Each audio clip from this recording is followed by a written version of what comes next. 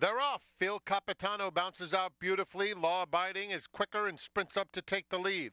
Canalito comes away third in the early going as they move into the first turn. Ward and Jerry is down on the inside of Rivals and looking for revenge in the lime colors right next to him.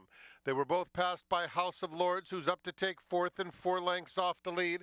At the back of the field are Respect the Hustle and Sugar Beats. They're covered by about 12 lengths, swinging on to the backstretch, 5.5 furlongs to go.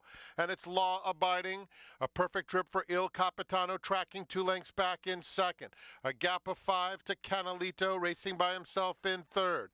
He's 2 lengths in front of House of Lords as they head toward the half-mile pole.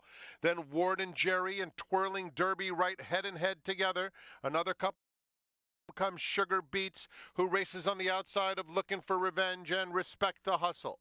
Moving into the far turn now.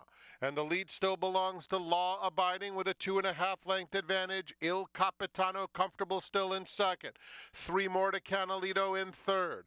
Then comes House of Lords. Ward and Jerry, the 10-year-old, starting to make some headway now. And here's Ward and Jerry within 3 lengths of the lead with a quarter of a mile to go.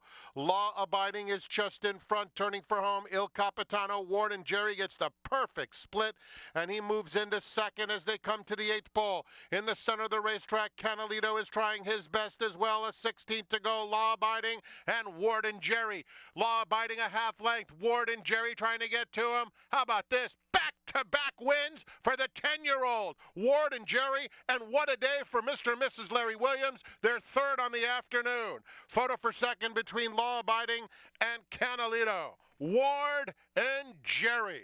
What a racehorse.